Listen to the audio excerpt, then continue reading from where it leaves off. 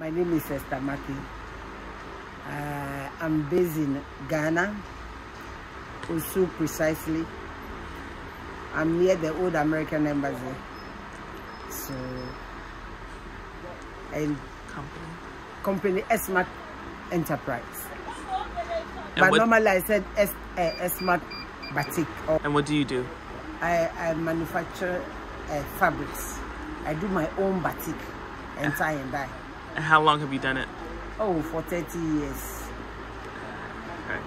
How did you get started? It's a long story. Tell me the long story. Ooh, this one we should hold on and say it another time. Okay. So you create your own batik. I create my own. How many people do you have working for you? Oh, now we are 4, 5, 2. We are like, if I add my, let's say 13 or 14. Okay. 14. And how long does it take you to create your batiks? It depends on the colors we are going to do.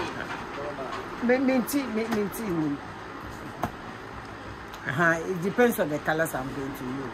Okay. If the colors are one or then maybe 2 days, 3 days, I have to finish. Mm-hmm. Yeah, but if the colors are this, it takes me a while to finish it because you do it, you dye it, and that kind of thing. So it takes a while for me to create some of them.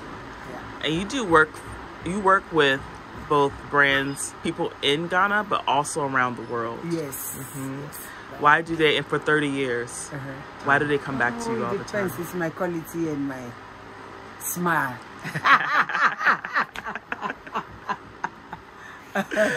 I love it. Okay. I have one more question for you. Where do you get your inspirations for your batiks? Oh, it's nature. Nature? Yeah. Okay. So you make your own stamps? We make our own stamps, yeah. And a lot of those are inspired by nature? Nature, yeah. Are they inspired by anything else? Anything I gets into my mind, I do it.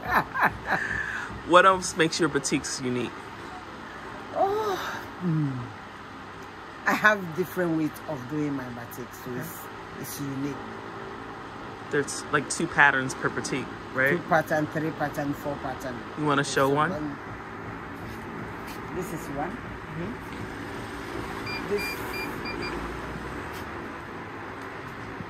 This one has about 2 colors and 2 patterns on one. Let me show you one. I hope that one is it. This one has about 3 or 4 patterns on each. This is different, this is different, this is different. Ah. Okay. One of a kind. One of All right. So everybody visiting to Accra, where do they come to find you? They should come to Osu.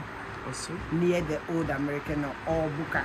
Buka? Yes, I'm near down Buka. The street from Buka? Buka, yeah. I'm not far from Buka. About 2 minutes walk. 2 minutes to walk to Buka.